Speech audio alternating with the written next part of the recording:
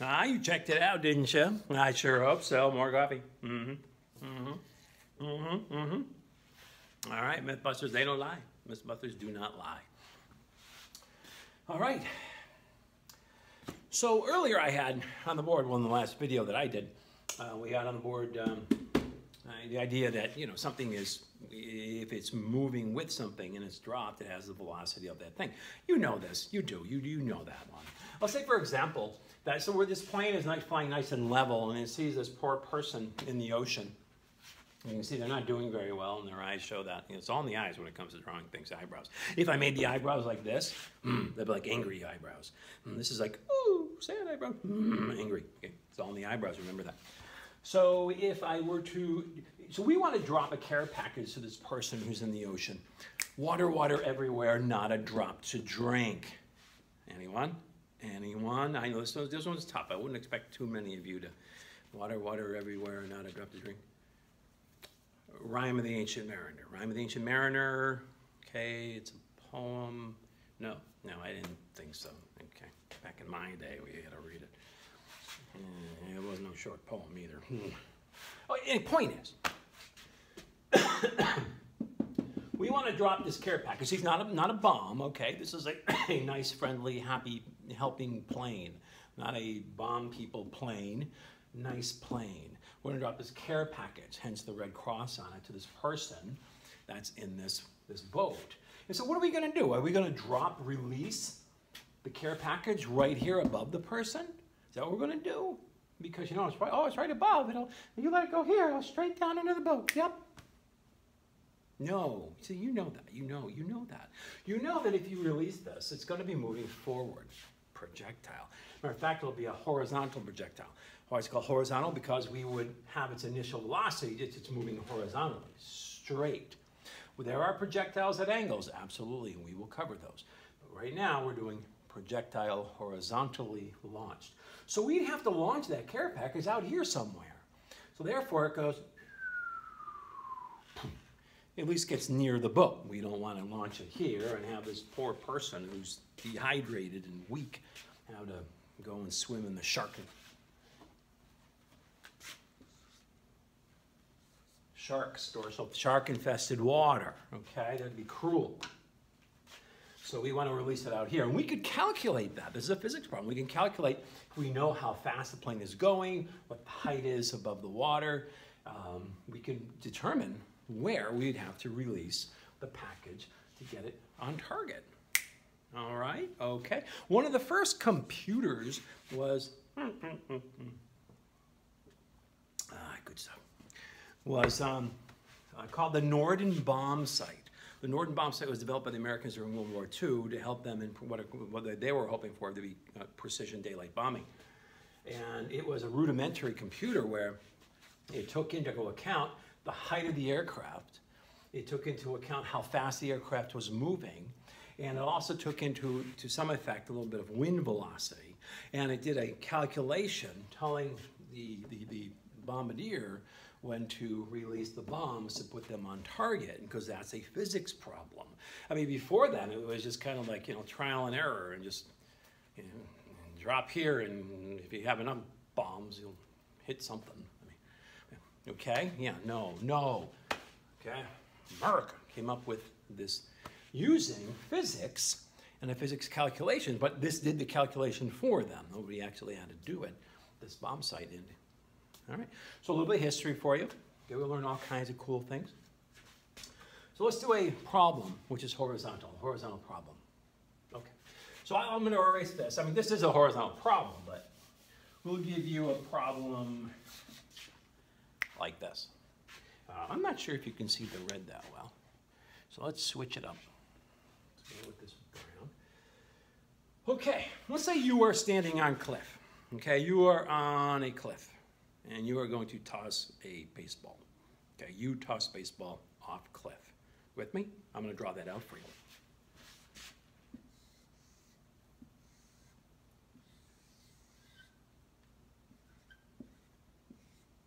No.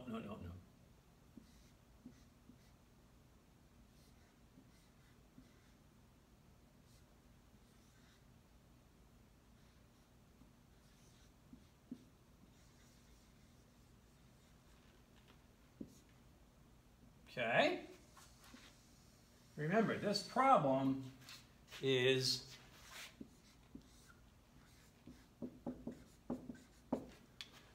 you are on cliff.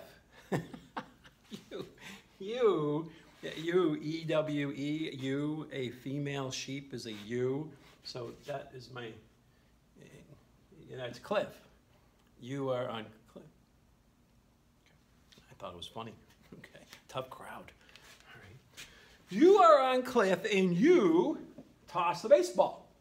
Okay, you have a baseball in hand and you toss this baseball horizontally at 50 meters per second, which we all know is over 100 miles an hour, be like 105, 108 miles an hour.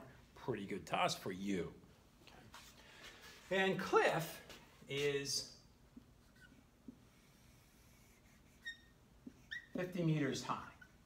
Okay. And he's also angry. And you see, remember earlier I said it's in the eyebrows? See, those are angry eyebrows. It's all in the eyebrows. Okay. All right, so how far? Here's a question. Oh, okay. How far does the baseball go from the edge of the top of cliff? How far this way? So we're trying to calculate. I'm going to call it D sub H. Horizontal distance. Distance horizontal. We're trying to figure out how far the ball goes and where it will land. Okay, how far will it land? All right, so it's kind of like the problem I just had on the board, where the plane, maybe the plane is moving at 50 meters per second and at 50 meters above the ship, the boat, and we were going to figure out how far. If we knew how far it would go, then we'd know when to launch it. Same kind of a problem here. All right, so we want to know how far it's going to go. Okay, very simple equation.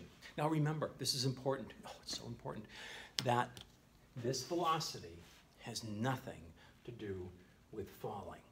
The falling velocity is going to be, what's that word? Remember Hermie, the dentist? Independent.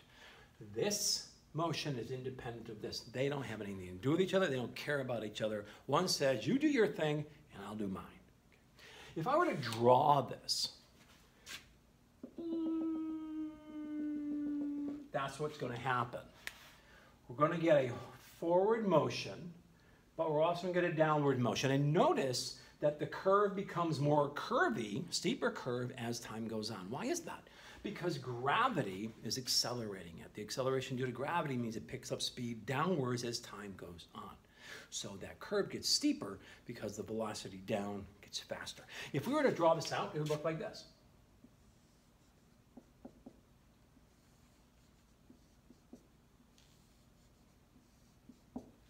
Notice something. Notice that my arrows that I drew horizontally are the same. They're the same length in all three cases. But the down arrow is not. It's getting faster and faster and faster, bigger arrow. So we increase velocity down and we keep the velocity the same sideways because this is not going to be affected by gravity. And this is not going to be affected by the fact that it's moving sideways. Okay? You gotta believe it, people. You gotta just believe it. Okay, how far will it go? Well, we're actually going to use a very simple equation. Yes, we are. I know you're thinking, oh, it's going to be a complicated equation. No, it's not. It's actually not. The equation we're going to use is the simple one. That is not good. That is not good. The basket's way over there. I'm going to take a shot at it. Here we go. Oh, just at the top of it. If you could have seen. I get excited about things like that. We'll try this blue marker. Velocity, that's better, is distance over time. It's the very simple first equation that we had in the course.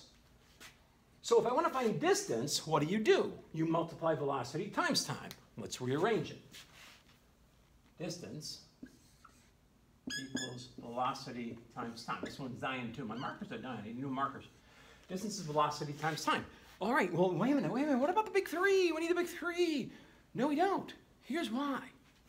How far it goes to the right is only determined by how fast it's moving to the right. And that velocity does not change. It's not affected by gravity. Therefore, it's not accelerating. There's an acceleration down, but that isn't having to do with how far it goes. How fast it's moving sideways is how far it goes, and that doesn't change. So I don't have to use one of the big three acceleration equations. So I just have to use this one because the velocity horizontally isn't changing. In fact, this equation looks like that. Horizontal distance, dh, horizontal distance equals vh, how fast it's moving sideways, and how long it's in the air. Now, how long it's in the air is going to matter. The longer it's in the air, the longer it can keep moving to the right at this velocity. You know that's true. When I was a kid, we used to go get golf balls from the driving range. And I didn't say steal them. I said we borrowed them with the intent of giving them back. Drink some more coffee. We would, my brother, myself, and a friend of mine, we'd go to the golf course. It's like $1.50 for a bucket of balls back in the day. That was back in the 1920s, so it was cheap.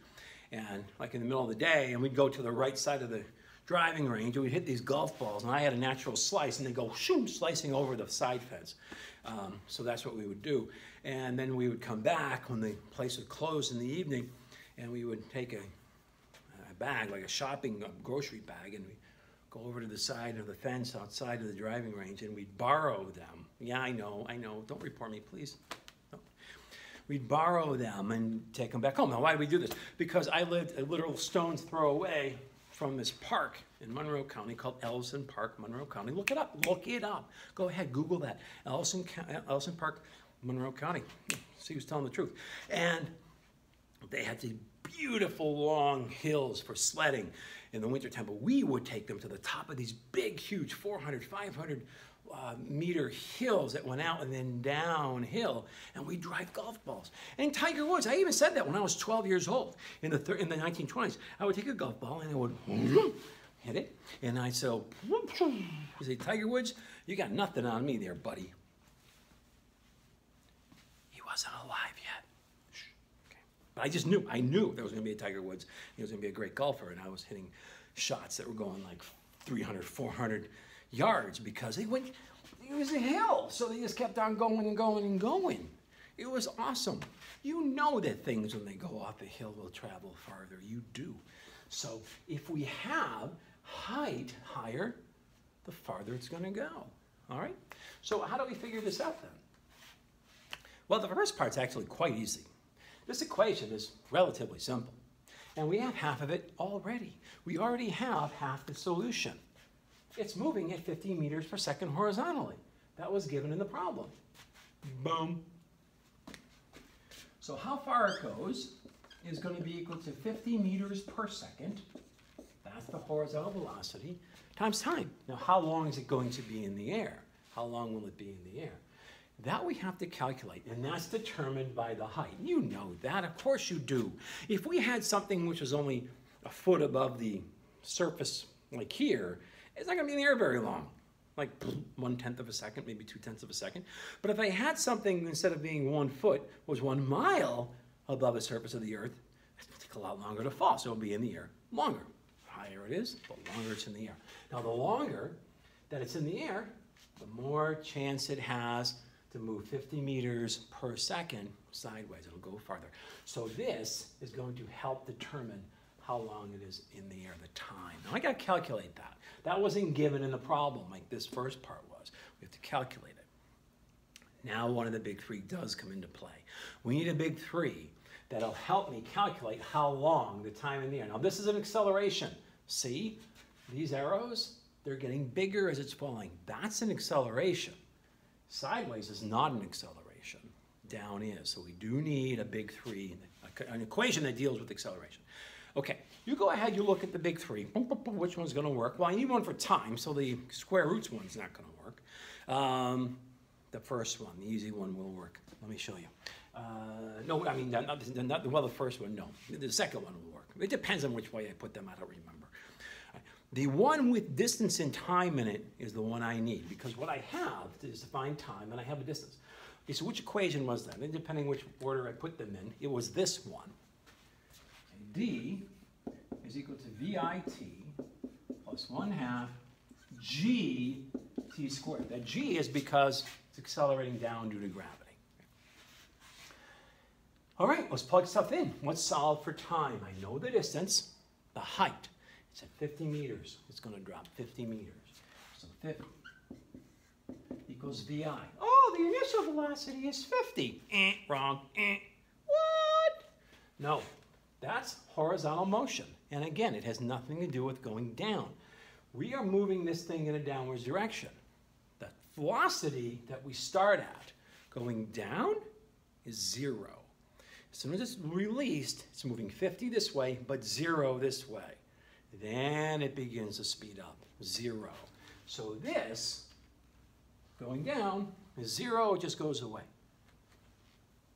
Okay, so we're left with 1/2 g, which is 9.8 times t squared. So we're solving for that time. So this is going to be 50 divided by 4.9. 1/2 of 9.8 is 4.9. 50 divided by 4.9 equals time, if we take the square root, because we've got to get rid of that square. Take the square root. So 50 divided by 4.9, well, it's about 10. Square root of 10 is about 3.13, if I remember my square roots. But we'll just verify. Remember, trust but verify, Ronald Reagan. 50 divided by 4.9. Okay, second function, blah, blah. Second function answer, blah, blah. 3.19. 3.19. So we'll say 3.2.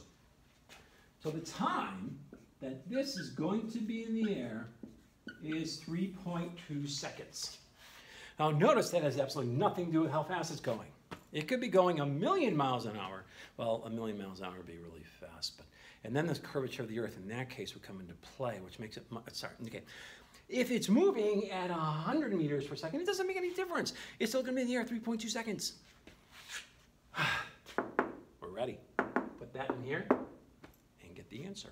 So the thing that you have to calculate with the horizontal projectile problem, and if I do that, the seconds cancel out, and I multiply 50 times 3.2, and that's 150, and 0.2 of 50 is 10, so it would be 160 meters. So the horizontal distance that this ball would travel is 160 meters to the right before it strikes the ground. A couple of things. One, we tossed it horizontally, not at an angle. Two, the ground was at an angle. The ground was at an angle. If the ground were sloped, it'd go farther. As I was giving you that story earlier about hitting golf balls off of a slope. Okay, that wasn't horizontal, that was sloped. So if we hit the golf balls on horizontal, they'll go here. We hit them on a slope, they go here. So we had horizontal and horizontal. Yeah, you can see it, you know what's going to happen. You can have problems where things are not horizontal. That's the next video. And we can also have the surface not being horizontal. And what would happen in that case? How would we solve that? That's physics, people. That's physics. It keeps getting more and more complex. All right, one last thing before this video ends. At what height, at what angle? No, actually, you know what? I'll just pick that up right at the beginning of the next video. I need more coffee, okay, and you need a break. And this is a problem that we should be able to solve, okay? When it comes to projectiles, horizontal projectile, there's my projectile equation. It's very simple. I was given the horizontal velocity. We had to calculate time using the D equation. The D equals VIT plus 1/2 GT squared. We solve for that. Put that in the equation, multiply, got our answer. Okay, it's not that bad, really. It's not that bad at all. All right, next video, we'll be at an angle, and I'll be more pumped because I'll have more coffee.